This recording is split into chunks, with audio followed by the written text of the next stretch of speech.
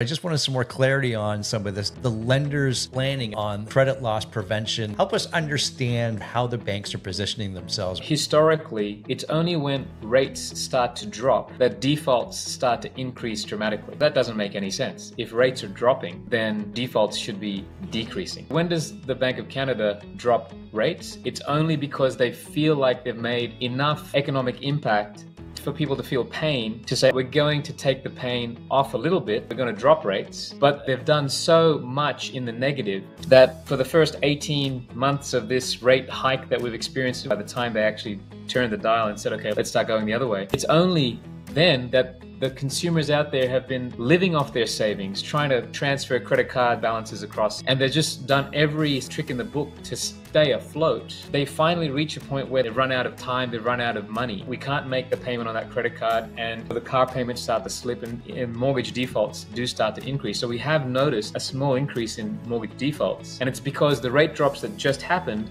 won't actually be really felt inside households for several more months. Whereas what people are feeling are due to the rate increases that we experienced 12 months ago. We're in this really weird stage where things are getting better, but the damage is already done. We're going to probably see a little bit more pain even though interest rates are dropping. This is why banks have been putting aside more insurances for these credit defaults.